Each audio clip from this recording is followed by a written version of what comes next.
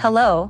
If you got to this video is probably because you might want to learn Korean. Learning a new language is a long journey, but with the help of Lingopie, Korean learners can immerse themselves in Korean culture, language and drama, significantly speeding up their learning in the process.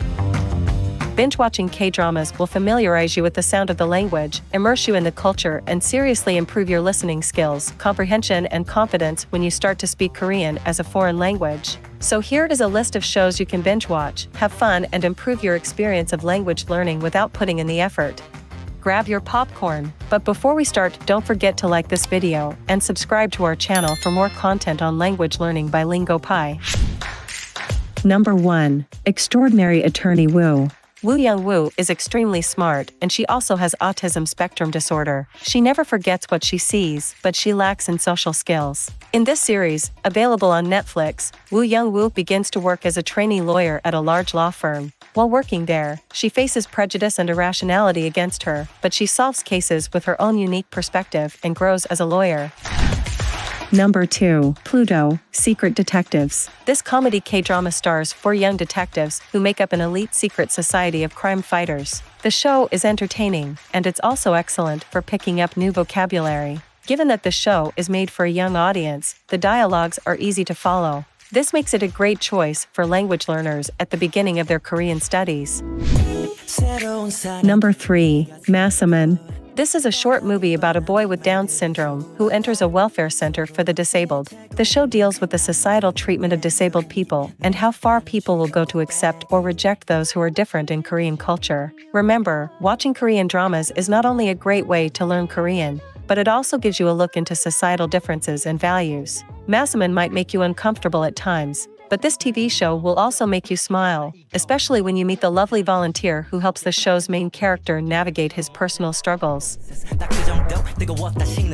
Number 4. Cactus. This short movie follows a group of high school students in South Korea. One of the girls falls pregnant and their caring biology teacher tries to help her, albeit at the risk of his own career.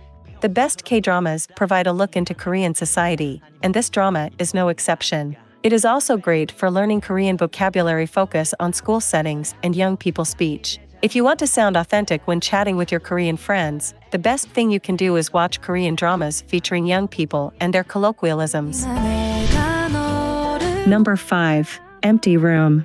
Empty Room is about a girl trying to resolve her relationship troubles. She reaches out to her boyfriend over the phone, but the message she leaves sounds more like a goodbye.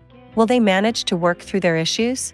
You can watch this love story at your own pace, stopping and rewatching scenes when you need to, for an optimized learning experience. And remember, if you can't understand a line of dialogue, you can pause the show and have Lingopie read out the phrase in a clear voice. This feature on Lingopie, on top of the Korean subtitles, makes all the best Korean dramas accessible and engaging for Korean language learners.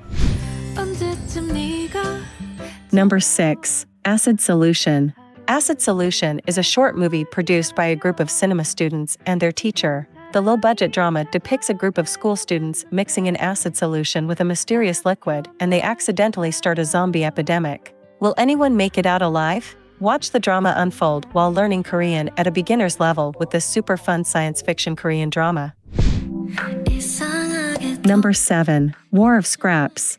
If you're looking through our catalog for some shows to learn Korean at an intermediate level, check out this exciting one-off show about trash collectors who find themselves faced with a mysterious disappearance. The unlikely focus on scrap collection workers and the juxtaposition with the slightly comical dark subplot makes this show unique, engaging, and very entertaining. For this reason alone, you shouldn't miss War of Scraps. This short is a great choice if you want to develop your natural use of simple Korean phrases. This is due to the fact that the characters are average working Korean speakers, using language organically and in a natural context. This show, unlike some others on this list, is more grounded in real life and employs a lot of relevant and useful Korean vocabulary. For this reason, War of Scraps is a great way to learn Korean through Korean dramas. Number 8. King of Skewers. This independent comedy drama set in South Korea follows the journey of a shop owner who is starting a restaurant business. He enlists the help of a couple of friends to get the ball rolling on his new venture. However, when an unforeseen problem arises, he risks losing it all. We don't want to spoil the plot, so you will have to watch the show to find out what goes wrong for the Skewer King. Given that this K-drama is recommended for advanced learners, it is best to watch it with Korean subtitles.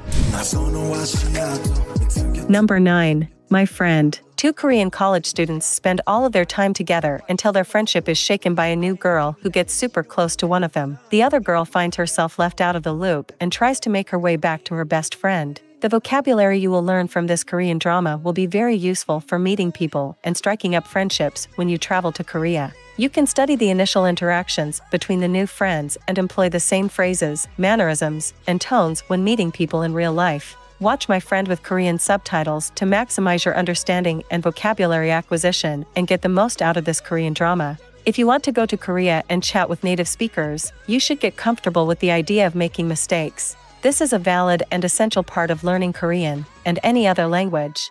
The more you watch Korean dramas, the better prepared you will be. But remember that nobody expects your Korean to be perfect. Number 10. Home Cafe. Last but not least on our list of the best shows to learn Korean, we have Home Cafe, an independent Korean drama about a family business and its workers.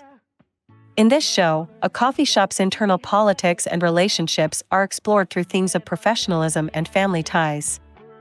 It features language at an intermediate level, so it is a super useful show to watch in order to pick up some business Korean and coffee shop vocabulary.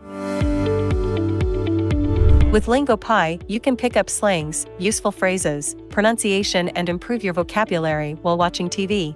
So click the link under this video to access a free 7-day trial, which provides access to all Lingopie features. You can stream more than 1,500 shows in multiple languages, sign up for private classes with tutors, use dual subtitles, flashcards, quizzes and much more. I hope you guys enjoyed this video, and I see you next time.